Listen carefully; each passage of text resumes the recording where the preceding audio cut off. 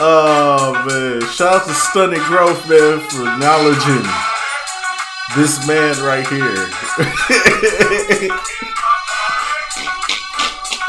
If you know, you know.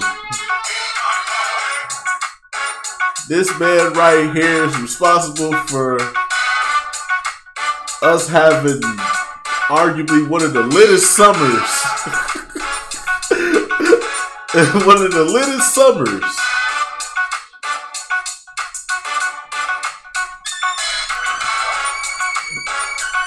I can't really explain it. You just had to be there to understand. If you from my city, you know that summer when this song came out.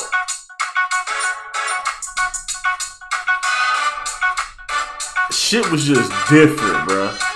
You already know. My projects, if you ain't from my projects big. Don't come to my projects if you ain't in my projects. Come on, man.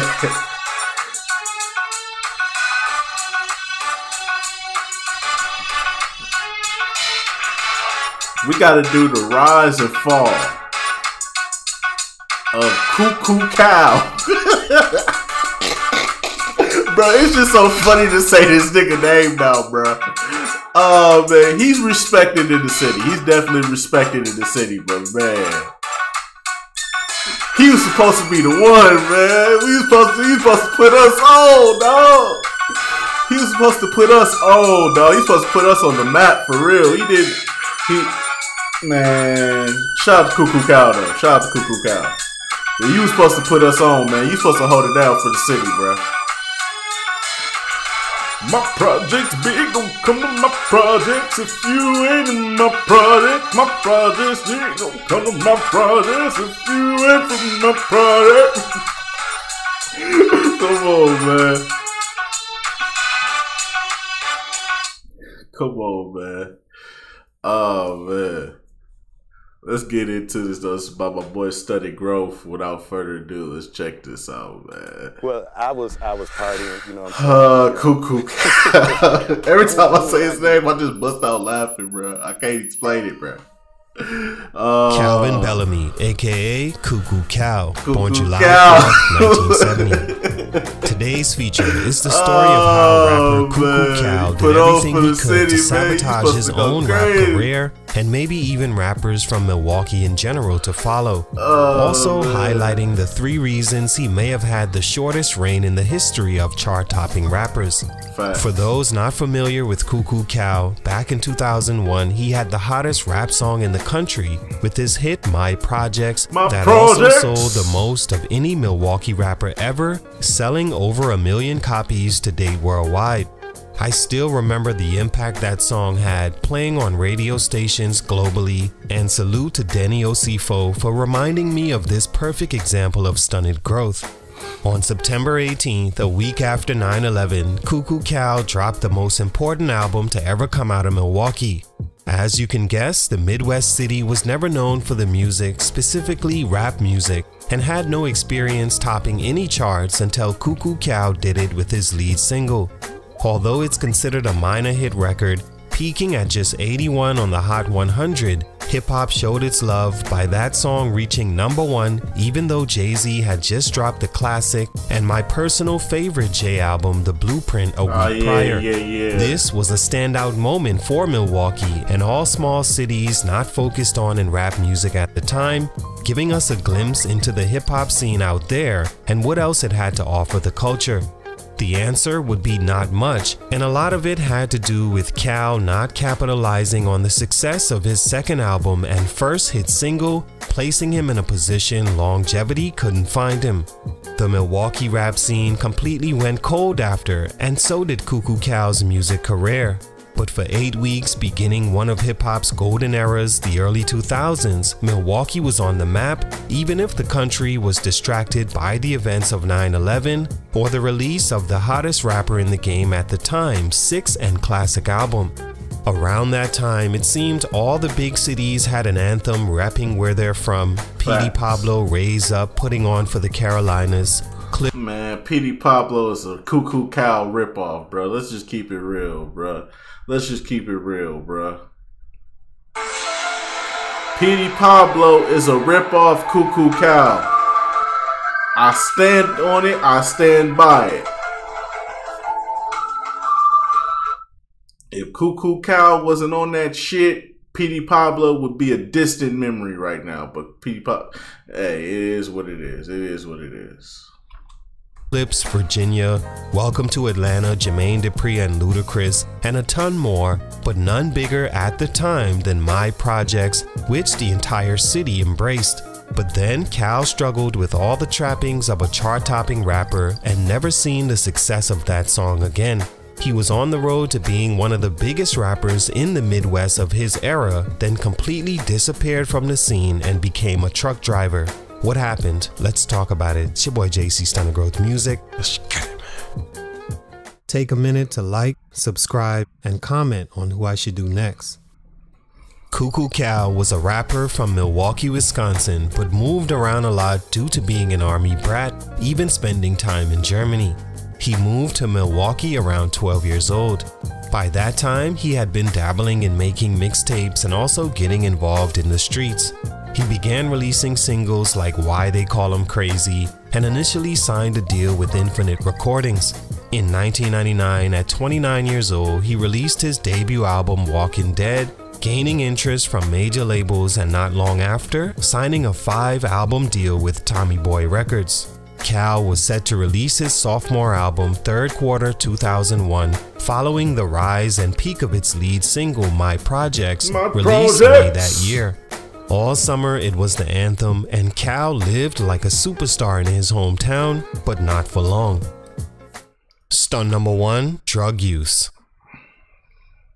I was missing shows and interviews was really the turning point. What's that term? Hey, you niggas money! Well, that's emphatically true in the story of how Cuckoo Cow fell off, at least the first part of it.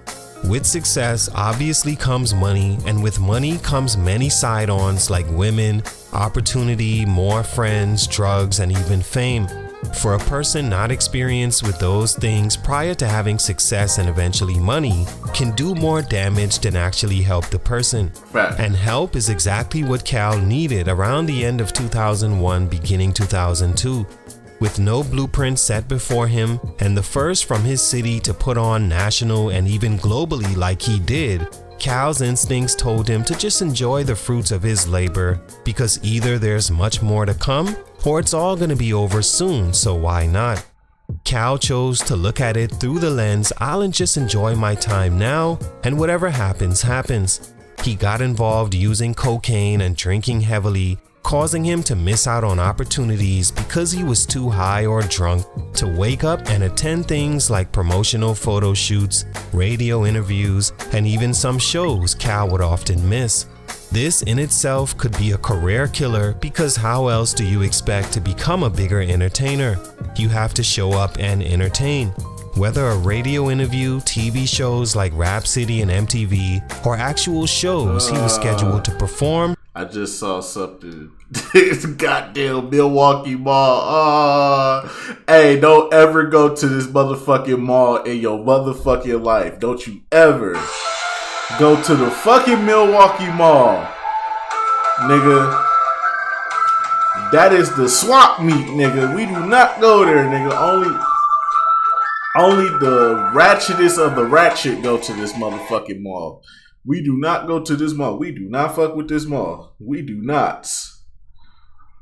We do not care. We do not go to this motherfucking mall.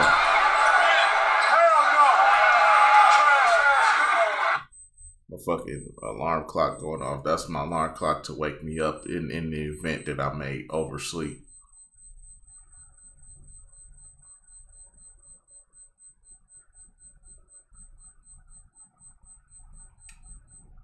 All right. So, yeah, we don't go to this mall. We go to Southridge. You either go to Southridge, and what's the other one? Menominee Falls. No, is it Menominee Falls? Menominee Falls, I believe. Brookfield. That's it. I mean, they rebuilding the Grand, but niggas don't really fuck with the Grand like that. I mean, I used to fuck with the Grand like that because of all the shoe stores they had in there. Like, they foot action used to go crazy, bro. They foot action used to actually have a whole bunch of shoes that you actually wanted. That's the only reason why you would go in there, just go to Foot Action or the Foot Locker, because it was only 2 stores like worth going in there for. Then after that, you had to dip. You couldn't just go. You couldn't just be at the Grand just shopping now. You couldn't just do all that. Like, nah, nigga. Oh man, Menominee Falls. Wait, is it Menominee Falls? Bro, I ain't been in the city for 2 years and I already forgot the malls, bro. I done already forgot the malls. I've been living in Milwaukee for 26, 27 fucking years, and now I've been removed for 2 years now, and I don't even remember the fucking malls. That's crazy, bro. But anyway, so don't go to this goddamn mall unless you are the ratchetest of the ratchetest. You know, you gotta be the ghetto of the ghettoest to go to the Milwaukee Mall.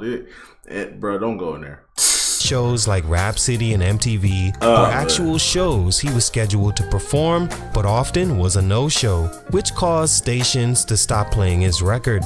He was too busy aiding an addiction that crept up on him from his overuse of the drug he was actually trying to sell. To his defense, it was difficult to notice he was throwing his career away because the money was still coming in on time due to his hit single and moderately successful album, along with being on tour and the shows he did show up to. Then his co-producers from My Projects were arrested on federal charges for running a cocaine ring, and police suspected Cal was involved. He became even more recluse, along with using even more, to the point he burned his bottom lip smoking. Without him taking advantage of promotional opportunities, he wasn't able to grow his fan base more than what his hit song got him.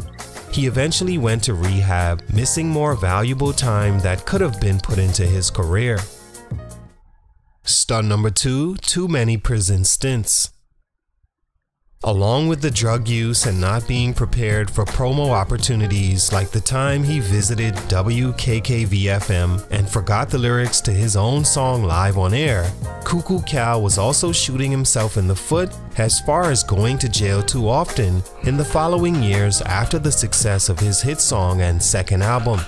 He was charged several times for disorderly conduct or driving with a revoked license. In 2004, he missed a scheduled performance at Milwaukee's African World Festival while he spent the night in jail over an outstanding warrant. He'd drive without a valid license while intoxicated and be pulled over doing more jail time, but none compared to the 4 months he did for cocaine possession in 2006.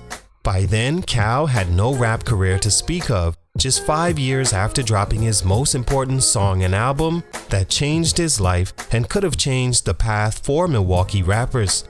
But like Cal himself said, he could have had 2 Bentleys parked outside of a trap house and still feel right at home. He loved the streets, but only thing the streets did for him was give him a drug addiction that took over his life and career and also sent him to prison multiple times in his prime. It's the one thing rappers have always struggled with, knowing when to leave the place you're the biggest target for everything, home. As a star rapper, who do you think the dealers want to sell to? Who do you think the cops arrest more? A rapper with newfound money and fame. Staying in the streets, Cal really had no chance, but it was his decision, and eventually he had to live with. Not if you know how to move, though. I mean, if you know how to move, I mean, you could stay in your hometown. There's nothing wrong with staying. I've never been a proponent of saying, oh, leave your city. Only reason why I left is because it just started getting bad up there. You know what I'm saying? And I don't want to deal with it. But if I had the money and I knew how to move, I could have definitely stayed up in Milwaukee. I would have never moved, but I moved only because I don't have the money, I don't have the resources. I'm not finna get caught up in the bullshit. So when everything goes south up there, I ain't nowhere near it. I'm in a red state, so I'll be good. I'll be good because you know red states don't play that.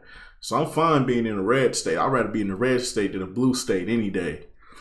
Shit, just because the police don't play, and I can just All I gotta do is just go to work, handle my business, and yeah.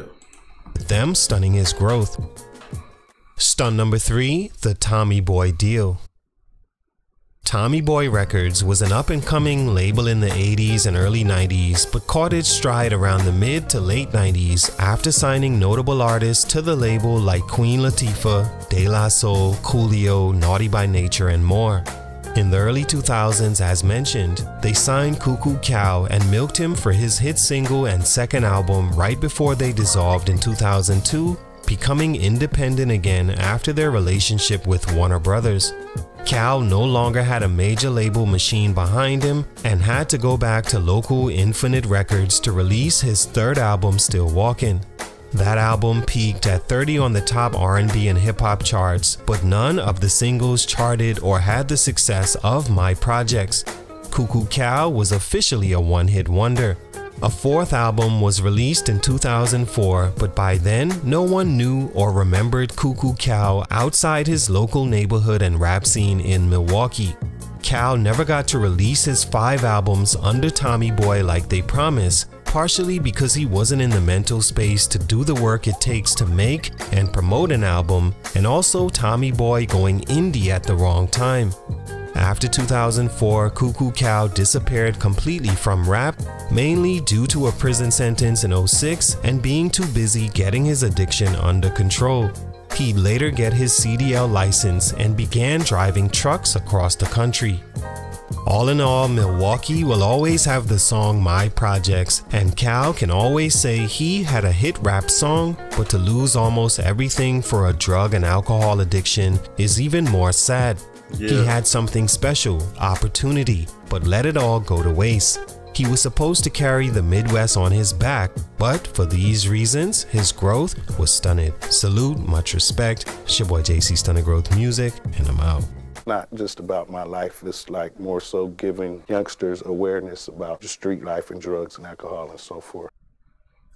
Yeah, shout out to Cuckoo Cow, man. Until I say his name, I just buzz. A giggle just comes out, man. It's not at him though. It's just damn.